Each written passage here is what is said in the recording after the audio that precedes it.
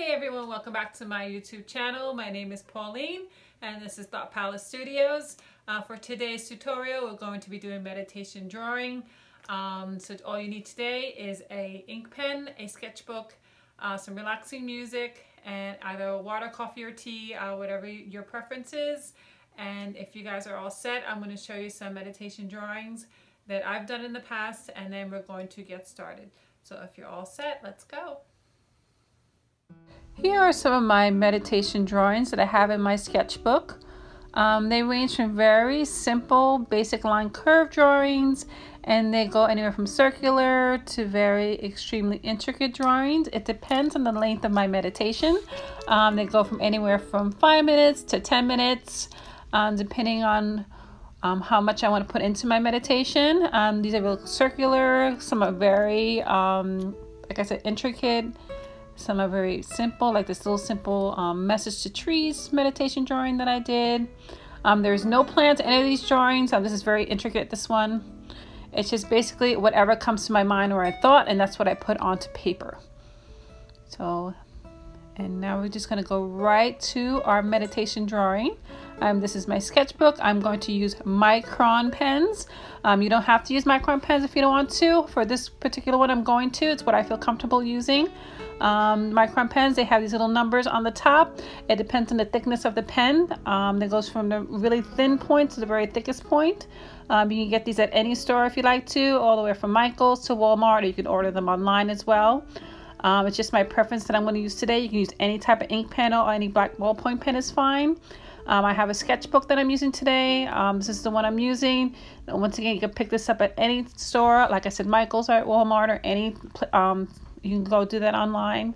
I'm going to set this up and I have my pen with me, my paper. I have my music on, and I'm going to start. And once again, when you do your meditation drawing, you're doing this with no thought process. You're just going to make marks on paper is what I like to call it. And it's a really basic, easy way of just kind of relaxing your thought. Think of it as a way of back in childhood where you're just making marks on paper and just having fun kind of doodling down any type of curve, any type of line without any thought, and you're really relaxing. That's what the purpose of a sketchbook really is. It's just to kind of mere making marks on paper, and that's where you get your best ideas from. And this type of technique also comes from an artist called Wassily Kandinsky. He was a painter and an art theorist as well as an abstract artist. And he had ideas of music appearing everywhere in Kandinsky's paintings. He even wrote theoretical work on the spiritual in art and the emotion that music had on art and painting. And you will see this in many of his later works. And here are some little markings that I'm making on my paper. And as you're meditating on your drawing, just a little at a time, just making those marks in those little papers, just those little dots, those little dashes, those little curves. And at first it doesn't really make sense because when we're drawing, we're so want to know the result, the end result of what we're doing. We're not really focused on the process. We're not focused on the in-between. We really need to focus on the in-between of the journey and how we're getting there. Let's focus on the journey. Let's take our time in that thought. Like I said, I'm just making that process. Just taking that time just to relax. And most of the time when I'm doing these meditation drawings, a really nice piece of artwork does come out in the end. It's a very relaxing moment. When you don't give much thought to something amazing happens in that journey. Just relaxing.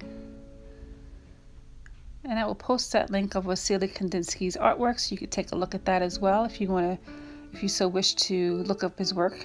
It's very interesting to see his theory on music and art and sound and how he created his paintings with just listening to music.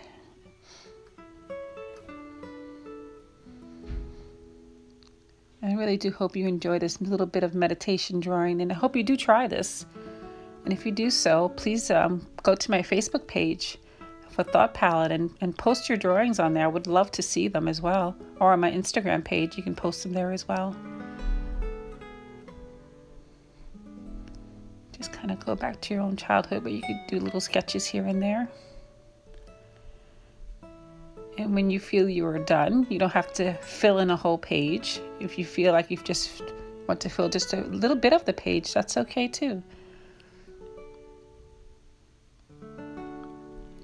There's no set rules to meditation drawing. You can do as you wish. And voila, I believe we are all done. And just like that. And I hope you enjoyed this little meditation drawing with me. Thank you for joining me today. I hope I inspired your creativity or sparked some motivation in you to be creative. And any questions, please post them in the comments below. You can follow me on Facebook or Instagram. Come swing by my Etsy shop if you so wish to. Please subscribe to my YouTube channel if you so wish to, if you have not already. Thank you for joining me today once again.